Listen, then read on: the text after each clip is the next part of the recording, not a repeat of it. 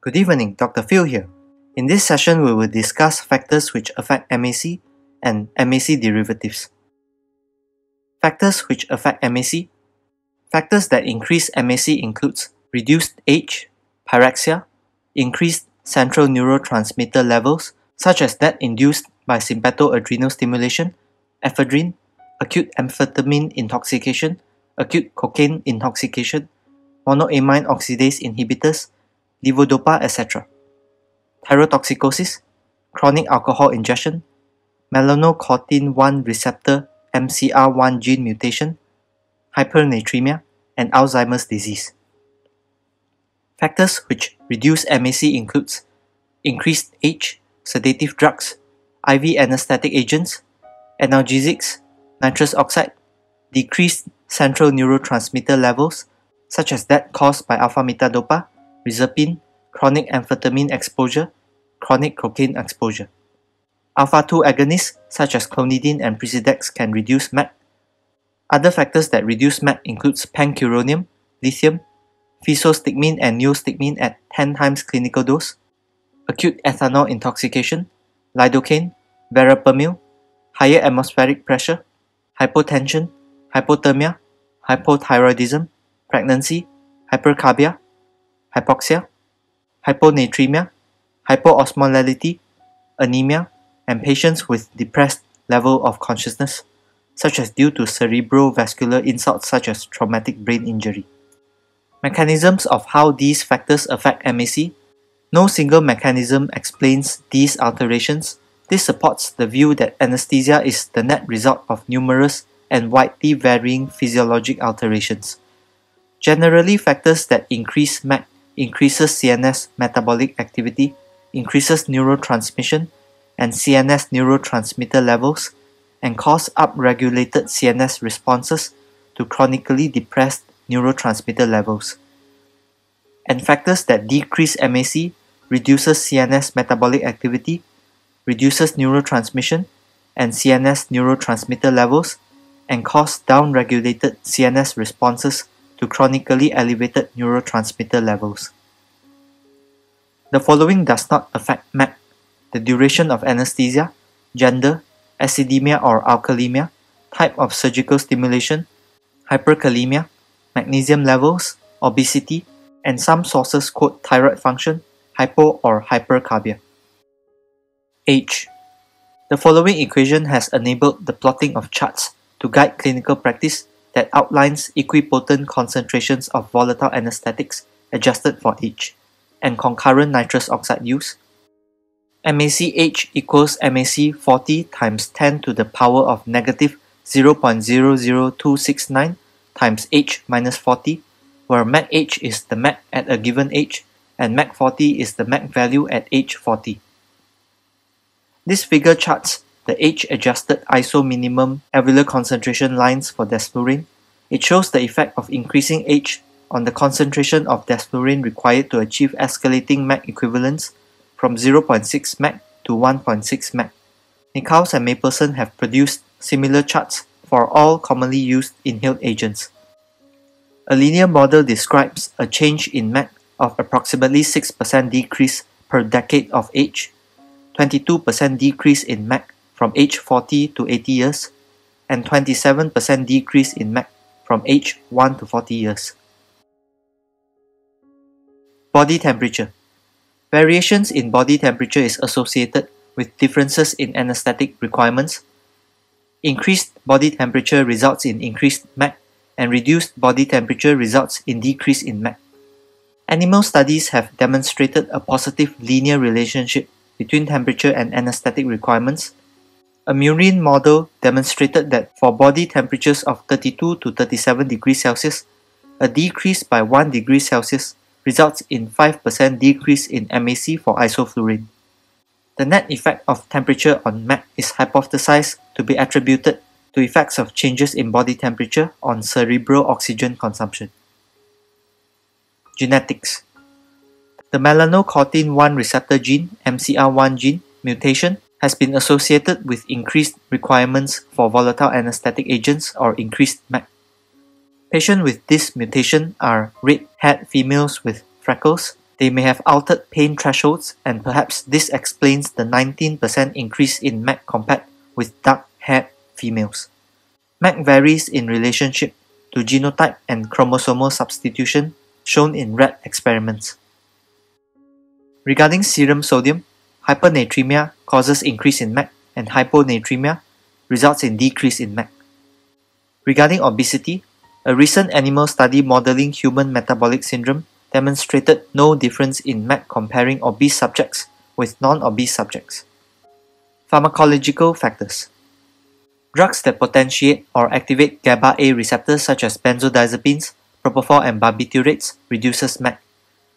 Non-GABAergic drugs such as NMDA receptor antagonists, ketamine, and alpha-2 adrenergic receptor agonists such as clonidine and dexmedetomidine reduces MAC. Opioids reduces MAC.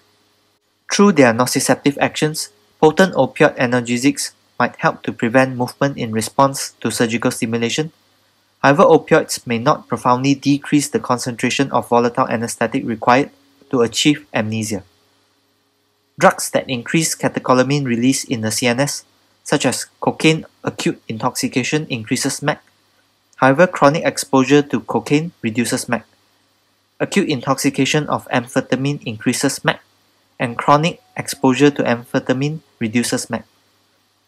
Acute intoxication of ethanol reduces MAC, and chronic exposure to ethanol increases MAC. Pathological factors. Patients with depressed level of consciousness, such as due to cerebrovascular insults, such as traumatic brain injury, generally have reduced MAC. For neurodegenerative diseases such as Alzheimer's disease, a murine model of Alzheimer's disease demonstrated that the neuropathology associated with Alzheimer's disease confers a resistance to the hypnotic actions of inhaled anesthetic agents. Next, we move on to MAC derivatives. MAC unawake is defined as the alveolar concentration of volatile anesthetic at which 50% of patients remain responsive to verbal commands when anesthetic concentration is increased, i.e., the induction pathway. The range for MAC unawake is 0.4 to 0.5 MAC. Evidence. Various studies have shown that a shift in EEG dominance to the anterior leads, that is the shift from self-aware to non-self-aware, accompanies loss of consciousness. In primates, the EEG shift and loss of consciousness occur at 0.5 MAC. In dogs, loss of consciousness accompanies a sudden non-linear fall in cerebral metabolic rate at about 0.5 MAC. Most patients receiving only 50% nitrous oxide, which approximates 0.4 to 0.5 MAC, have no recall of their procedure during nitrous oxide administration. MAC awake. This is defined as the alveolar concentration of volatile anesthetic at which 50% of patients remain unresponsive to verbal commands when the anesthetic concentration decreases, i.e. the emergence pathway. MAC awake has been suggested to be the minimum alveolar concentration required to prevent awareness during anesthesia. However, this is disputed. MAC awake is determined by averaging anesthetic concentrations in research participants that just permitted and that just prevented a positive response during recovery from general anesthesia, where a positive response is an appropriate voluntary response, such as eye-opening to verbal command, which indicates the presence of consciousness. The range for MAC awake is 0.15 to 0.5 MAC. MAC awake is often presented as a ratio of MAC awake to MAC. Generally, this ratio is 0.3 to 0.5 for commonly used volatile agents. This table shows the MAC and MAC awake values for selected inhalational anesthetic agents for 40-year-old human volunteers breathing the agent and oxygen. For halotane, MAC is 0.76, MAC awake is 0.41, and MAC awake to MAC is 0.55. For isoflurane, MAC is 1.15, MAC awake is 0.49, and MAC awake to MAC ratio is 0.38. For sevoflurane, MAC is 2, MAC awake is 0.62, and MAC awake to MAC ratio is 0.34. For desflurane, MAC is 6, MAC awake is 2.5, and MEC awake to MEC ratio is 0.34. For nitrous oxide, MEC is 105, MEC awake is 68, and MEC awake to MAC ratio is 0.64. Values expressed here is as percentage at 1 atmosphere absolute. Limitations of MEC awake. The MEC at which one both loses and regains consciousness is different. Hysteresis between the induction and emergence pathway exists, which is based on anecdotal experience with patients, theoretical models, and murine and fruit fly data. Neural inertia is defined as the intrinsic resistance to state transitions, such as the induction of or emergence from general anesthesia. According to murine and fruit fly data, the concentration of anesthetic required to achieve unresponsiveness or immobility at induction is often much higher and maybe 2 to 3 times higher than the concentration of anesthetic at which mice or fruit flies start to respond or move at emergence. There is also greater variability in responsiveness to anesthetic concentration for emergence than for induction. Neurobiological substrates of induction of or emergence from general anesthesia are distinct. Hysteresis between going under and coming out of anesthesia is not simply a matter of pharmacokinetics. The anesthetic concentration at which consciousness is lost in humans is likely higher than the anesthetic concentration at which they will regain consciousness, i.e., MEC unawake is higher than MEC awake. This gap between MEC unawake and MEC awake in anesthetized patients could provide a safety cushion against accidental awareness during general anesthesia. Intense noxious stimulation could shift the MEC awake and MEC amnesia curves. Wakefulness and memory consolidation could occur at higher than expected concentrations of volatile anesthetic agents. Thus, pain from noxious stimuli during general anesthesia should be minimized with appropriate supplementary analgesic techniques, such as regional blocks and multimodal analgesics. In conclusion, anesthetic concentration predicts loss of responsiveness more reliably than recovery of responsiveness. MEC awake studies have been conducted amongst volunteers who were not exposed to noxious stimuli. Unresponsiveness does not always indicate unconsciousness. Anesthetic concentrations at MEC awake during surgical stimulation does not mean that 50% of patients are unconscious. Patients may only be unresponsive in the absence of noxious stimulation. MEC bar, where bar stands for blocks adrenergic response, is defined as the minimum alveolar concentration of an inhalational anesthetic agent at which increase in heart rate or blood pressure, or both, which are autonomic responses provoked by a standard skin incision, is prevented in 50% of subjects. MEC BAR is an estimate at best, as autonomic blockade can be accomplished to varying extents, i.e. there is a lack of precision of the outcome measure. MEC bar has been approximated at 50% higher than standard MAC. MAC for tracheal stimulation or reflex pupillary dilatation has been investigated, and these have the same limitations as MEC BAR in relation to the lack of precision of the outcome measure.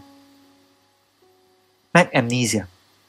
This is defined as the anesthetic concentration required to suppress recollection of a noxious stimulus in 50% of patients.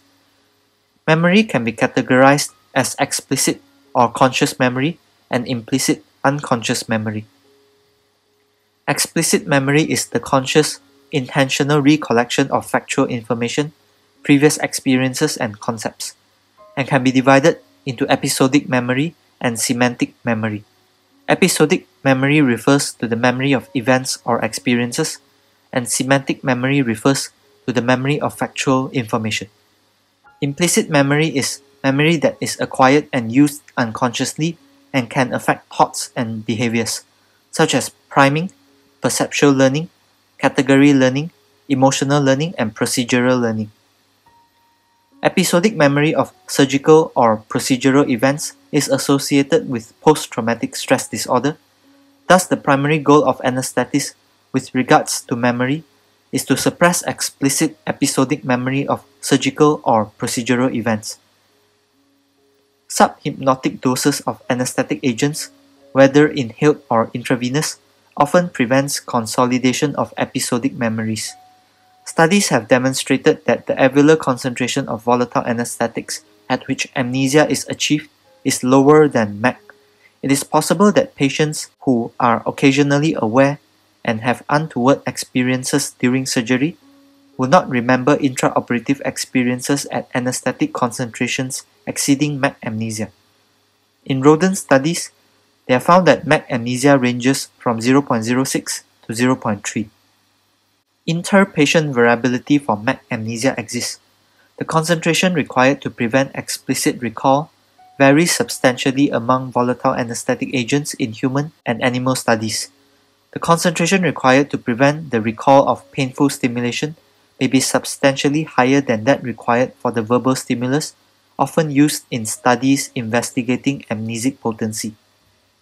Amnesic potency of inhaled anesthetic agents in rodent studies found that amnesic potency followed the Mayer-Overton relationship, where nitrous oxide was the most potent amnesic agent relative to its MAC, and halothane was the least potent amnesic agent relative to its MAC. However, in human studies, nitrous oxide was found to be far less potent at suppressing memory than isoflurane. These are my references. Thank you.